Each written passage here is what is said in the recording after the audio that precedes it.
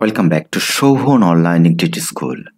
যে সকল শিক্ষার্থীরা সপ্তম শ্রেণীতে পড়ছে সে সকল শিক্ষার্থীদের জন্য আমাদের আজকের বিষয় ইংলিশ। শিক্ষার্থীরা, আজকে আমরা আলোচনা করব আপনাদের এই ইংরেজি বইয়ের ইউনিট 6 এর প্রথম যে পার্টটি রয়েছে আপনাদের 6.1, দ্যাট মিনস ইউনিট 6 লেসন 1।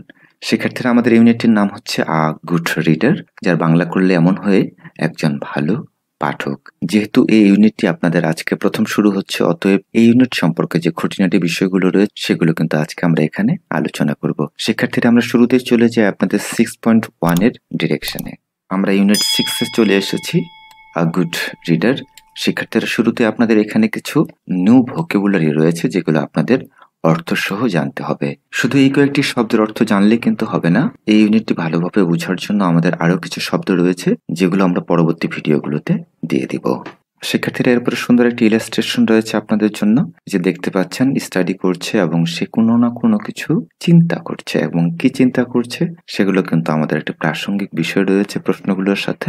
চলুন আমরা 6.1 এর যে ডিরেকশনটি রয়েছে সেটি আগে দেখে নেই। এই যে আপনাদের 6.1 যে ডিরেকশনটি রয়েছে, ask and answer the following questions with your partner. বলছেন নিচের প্রশ্নগুলো জোড়ায় পড়ো এবং উত্তর দাও। তার মানে এটি হচ্ছে আপনাদের pair works. Then share your answers with the whole classes, এবং শ্রেণীর সবার সাথে তোমাদের উত্তরগুলো শেয়ার করো। শিক্ষার্থীরা, এই যে আপনাদের 5টি প্রশ্ন দেওয়া হয়েছে, 5টি প্রশ্নের আলোকে মূলত আপনাদের আলোচনা করতে হবে এবং পরবর্তীতে যে উত্তরগুলো আপনারা এখান থেকে পাবেন এখানে আপনাদের উত্তরগুলো লিখতে হবে। শিক্ষার্থীরা, আপনারা জানেন যে আমরা বরাবরের ন্যায় অ্যান্সার কি টু অ্যাক্টিভিটিতে গিয়ে সেখানে বাংলা সহকারে আলোচনা করা হয়। অতএব চলুন আমরা সরাসরি চলে যাচ্ছি অ্যান্সার কি টু অ্যাক্টিভিটি 6.1। শিক্ষার্থীরা, আমরা চলে এসেছি অ্যান্সার কি টু অ্যাক্টিভিটি 6.1। মানে 6.1 আপনাদের কি কাজটি করতে হবে সেটার একটা নমুনা উত্তর সাজানোর। তার আগে আমরা যে বিষয়টি জেনে নিব সেটি হচ্ছে আপনাদের this unit is based on competency 2। এই ইউনিটটি হচ্ছে আপনাদের কম্পিটেন্সি 2 এর উপরে। আপনারা সবাই জানেন যে আপনাদের কম্পিটেন্সি রয়েছে 4টি, তার মধ্যে এই ইউনিটটি মূলত নির্ভর করছে আপনাদের কম্পিটেন্সি 2, যেখানে মূলত আলোচনা করা হয় গ্রামার অংশ নিয়ে।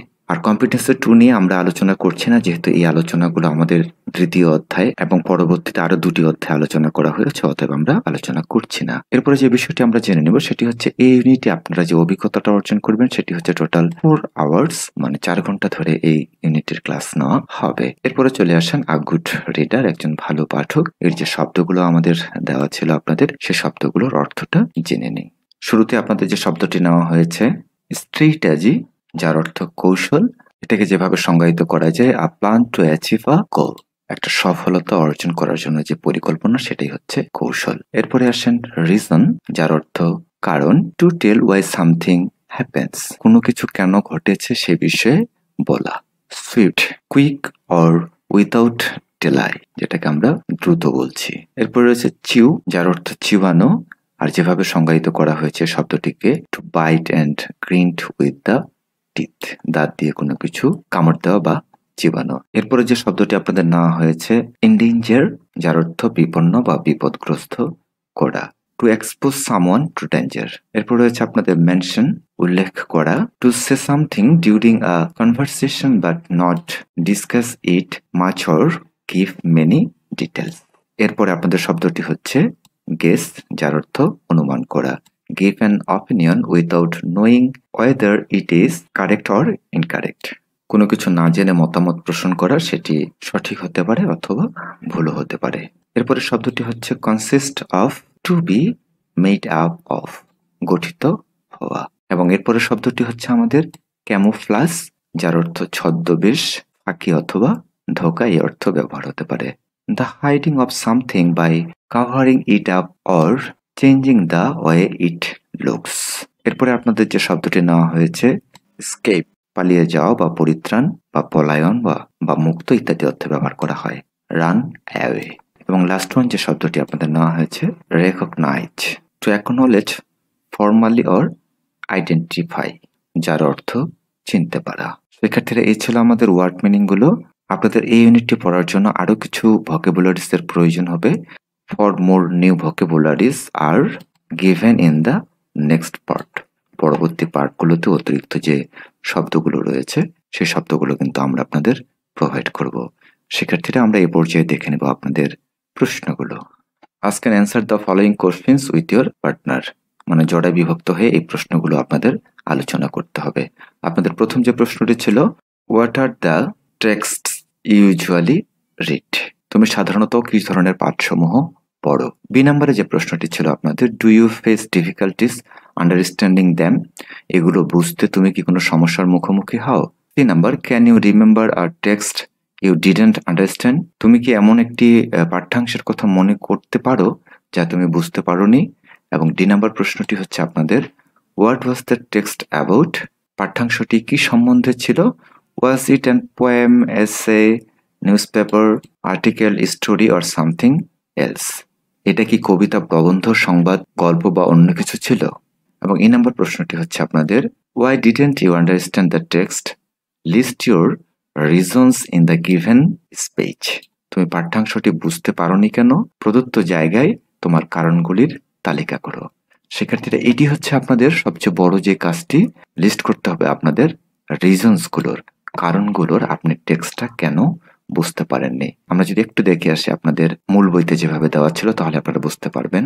শিক্ষার্থীরা, এই যে আমরা এখানে দেখতে পাচ্ছি আপনাদের 5টি ইওর অ্যান্সার লিখতে বলেছে, তার মানে কি কারণে আপনি টেক্সটটা বুঝতে পারেননি, এরকম 5টি কারণ আপনাকে এখানে লিখতে হবে গ্রুপে আলোচনা করার পরে। এবং এই আলোচনাগুলো কিন্তু আপনি করবেন এই 5টি প্রশ্নের আলোকে। শিক্ষার্থীরা, এই কাজটি করার জন্য আপনাকে কিন্তু অবশ্যই পার্টনারদের সাথে কথোপকথন করতে হবে এই 5টি প্রশ্ন নিয়ে। এবং এই কথোপকথনটি করার পরে যে অ্যান্সারগুলো পেলেন, সেই রিজনগুলোই কিন্তু আপনাদের ওখানে লিখতে হবে। তো শিক্ষার্থীরা, চলুন আমরা এখন দেখে নেই কত সুন্দর করে আমরা একটি কনভারসেশন মেক করতে পারি। ডিসকাশন ইন পেয়ার্স, জোড়ায় আলোচনা। যেহেতু এখানে দুইজনের মধ্যে কাজ, এই জন্য আমরা স্টুডেন্ট 1 এবং স্টুডেন্ট 2 এইভাবে আলোচনা করব। আপনি কিন্তু আপনার বন্ধুদের নামও লিখতে পারেন, যার সাথে যার জোড়া হবে সে বিষয়টি আলোচনায় আনতে পারেন। স্টুডেন্ট 1 যেভাবে আলোচনাটি শুরু করছে, হেই জয়, what are the টেক্সটস usually read? এই জয়, তুমি সাধারণত কোন ধরনের পাঠ্যাংশ পড়ো, মানে কোন ধরনের পড়াগুলো পড়ো? এরপরে আপনার বন্ধু যেভাবে আলোচনা অংশগ্রহণ করবে, I usually read the text like story, poem, এসে, ডায়ালগ এটসেট্রা। আমি সাধারণত গল্প, কবিতা, প্রবন্ধ, সংলাপ ইত্যাদি পাঠ্যাংশ পড়ি বা পড়াগুলো পড়ি। What about you? তুমি কোনগুলো পড়ো? এরপরে যেভাবে আলোচনা অংশগ্রহণ করবে প্রথম শিক্ষার্থী, সেম টু ইউ, তোমার মতোই। Do you face difficulties understanding them? এগুলো বুঝতে তোমার কি কোনো অসুবিধা হয়? শিক্ষার্থীরা, ভালো করে খেয়াল করেন, এই যে প্রশ্নগুলো করছে আপনাদের প্রথমে যে 5টি প্রশ্ন দেওয়া ছিল, সেই 5টি প্রশ্নের আলোকেই কিন্তু প্রশ্ন করা হচ্ছে এবং সেখান থেকে উত্তরগুলো যাচাই করা হচ্ছে। এবং সর্বশেষ নাম্বার যে প্রশ্নটি ছিল, সেই প্রশ্নের আলোকেই অপশনগুলো রয়েছে 5টি, সেটা পূরণ করতে হবে। এরপরে আসেন, ইয়েস, হ্যাঁ, I do, I sometimes face difficulties. হয়, মাঝে মধ্যে আমার অসুবিধা হয়। Don't you face any difficulties in understanding them? এগুলো বুঝতে তোমার কি কোনো অসুবিধা হয় না? এরপরে বন্ধুটি যেভাবে বলছে, I also face some problems, আমিও কিছু সমস্যায় পড়ি। And I can remember R text, আর আমি একটা পাঠ্যাংশের কথা বলতে পারি। আই ডিডন্ট আন্ডারস্ট্যান্ড, যেটা আমি বুঝতে পারিনি। এরপরে দ্বিতীয় বন্ধুটি বলছে, what was the text about? পাঠ্যাংশটি বা পড়াটি কি সম্বন্ধে ছিল? Y didn't you understand it? তুমি এটা বুঝতে পারোনি কেন? Can you give some reasons? কিছু কারণ বলতে পারবে কি? এরপরে এই জায়গাটাতে আমাদের মূল উত্তরটি রয়েছে, আপনাদের যে 5টি রিজন জানতে চেয়েছিল। বন্ধুটি যেভাবে আলোচনা করবে, ইয়েস আই ক্যান, হ্যাঁ পারি। The text was a passage, পাঠ্যাংশটি ছিল একটা অনুচ্ছেদ। আই কুডন্ট আন্ডারস্ট্যান্ড ইট, আমি এটা বুঝতে পারিনি। অ্যাজ, কারণ। দেয়ার ওয়াজ নিউ ওয়ার্ডস, এটাতে ছিল নতুন নতুন শব্দ। বাট নো ডেফিনেশনস, কিন্তু কোনো সংজ্ঞা। নো পিকচার্স, কোনো ছবি অর হেডলাইন্স, শিরোনাম ছিল না। তাহলে কারণ হিসেবে যেটি বলছে যে পাঠ্যাংশটি ছিল একটা অনুচ্ছেদ, আমি এটা বুঝতে পারিনি কারণ এটাতে ছিল নতুন নতুন শব্দ, কিন্তু কোনো সংজ্ঞা, ছবি বা শিরোনাম দেওয়া ছিল না। Actually I have no dictionary, আসলে আমার কোনো অভিধান নেই। তো তাই I couldn't understand why the passage was written, তাই আমি বুঝতে পারিনি অনুচ্ছেদটি কেন লেখা হয়েছিল। শিক্ষার্থীরা, এই যে রিজনগুলো আমরা আলোচনা করলাম, এটাই কিন্তু আপনারা পয়েন্ট আকারে নিচের উত্তরে লিখবেন। এরপরে কনভারসেশনটি যেভাবে ক্লোজ করবেন, দ্বিতীয় স্টুডেন্টটি বলতে পারে, ইটস রিয়েলি আনফরচুনেট, এটা আসলে দুর্ভাগ্যজনক। We can ask our teacher about it, আমরা আমাদের শিক্ষককে এ ব্যাপারে জিজ্ঞাসা করতে পারি। স্টুডেন্ট 1 বলছে ওকে বাই, ঠিক আছে বিদায়, সেম ভাবে বলছে বাই। শিক্ষার্থীরা এই ছিল আমাদের কনভারসেশনটি। চলুন আমরা দেখে নিই reasons of not understanding the text. ওই টেক্সটে না পড়ার কি কি কারণগুলো বলা যায়। 1 নম্বরে আমরা যেটা নিয়েছি নিউ ওয়ার্ডস, নতুন শব্দ সমূহ ছিল, এজন্য বোঝা যায়নি।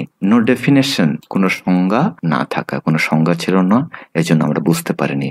এবং এরপরে আমরা নিয়েছিলাম নো পিকচার্স, কোনো ছবি বা চিত্র না থাকা, এটার কারণে কিন্তু পড়াটা বুঝতে সমস্যা হয়। 4 নম্বরে নিয়েছি নো হেডলাইন্স, কোনো শিরোনাম না থাকা। এবং ফাইনালি যেটা আমরা নিয়েছি নো ডিকশনারি, কোনো অভিধান না থাকা। ইংরেজি যদি আমরা পড়তে চাই অবশ্যই কিন্তু আমাদের অভিধানটি খুবই প্রয়োজন হয়। শিক্ষার্থীরা এই ছিল আমাদের ইউনিট 6.1 এর আলোচনাটি। আশা রাখি আপনাদের ভালো লেগেছে। যদি ভালো লেগে থাকে অবশ্যই শোভন অনলাইন ইংরেজি স্কুলের সাথেই থাকবেন বরাবরের ন্যায়। শুধু মনে করে দিতে চাই আপনাদের জন্য একটি গ্রুপ খোলা হয়েছে, সেই গ্রুপে কিন্তু অবশ্যই যুক্ত থাকবেন, কারণ সেখানে নানান রকম নতুন কারিকুলামে কিভাবে আপনাদের মূল্যায়ন করা হবে, কি কি কাজগুলো দেওয়া হবে ইংরেজির সেটা আলোচনা করা হবে। এছাড়াও অন্যান্য যে সাবজেক্টগুলো রয়েছে সেটাও কিন্তু আমরা আলোচনা করব। অথবা আপনার যদি কোনো কিছু জানার প্রয়োজন হয় সেক্ষেত্রেও কিন্তু আপনি সেখানে যুক্ত হতে পারেন, আপনি আস্ক করতে পারেন, আমরা আপনার প্রশ্নের উত্তরটি দিয়ে দিব। আরেকটি বিষয়, ক্লাসটি কেমন লেগেছে সেটা কিন্তু মন্তব্যের ঘরে জানিয়ে দিবেন। Thank you for watching this video. If the video is helpful for you, you must subscribe Shovon Online English School and press the bell icon to get more updates. Allah Hafiz.